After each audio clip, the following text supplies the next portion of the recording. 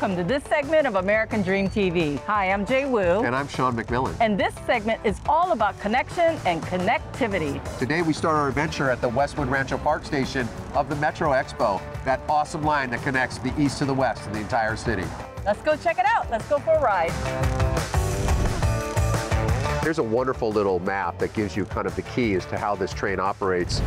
Here it starts at downtown Santa Monica on the west side, goes through to where we are now on the Expo line over at Westwood Rancho Park.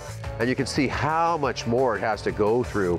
So kind of the center of LA to downtown LA, and then it connects through Union Station all the way to East LA.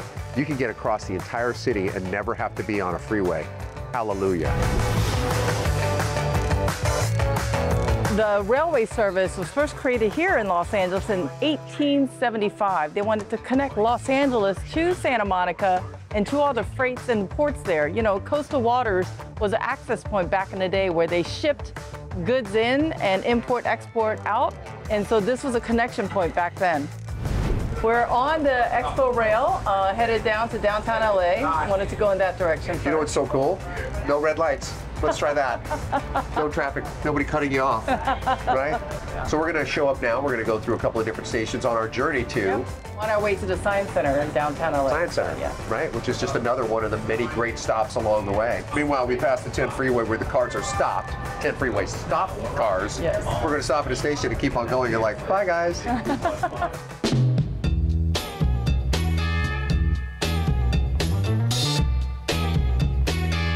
So out here they have, I think they have HBO, TikTok, Sony Pictures, Apple, Amazon. You know, the whole idea here was that they were trying to build housing, supportive housing, and accessible housing and to ease the traffic and congestion. Sure. So when they first conceptualized this idea, it was getting people out of their cars. Yeah. Well, the wonderful thing is this generation that is now the young professional, they don't really necessarily want cars. No. They don't want the stress and the materials and the material possession and all the anxiety that comes with it. So they take the ease of this. So now they've created live-in workspaces. Yes. And that's what you see here. Yep.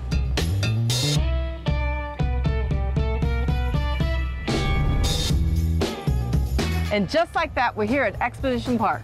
It's awesome. We're here at the Natural History Museum. We've got USC.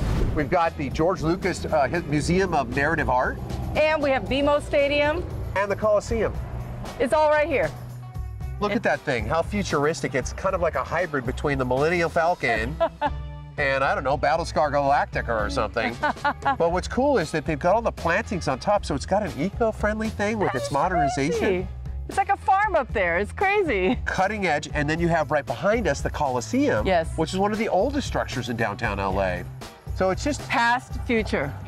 Everything encompassed here at Exposition Park. Yeah. We're at the Westwood Rancho Park Station, and this is the station that created the desire for Google to partner with Hudson Properties and create this campus right here. And now it's going to be the UCLA Research Park. It'll be awesome with quantum computing, immunology, world class, and it's a 3-block walk north from this location. Yep, and this train is a reason we're going to attract world-class talent here to our community. And the next 5, 10, 20 years, who knows what the future holds, but it's going to be pretty dynamic, that's for sure. Amen to that.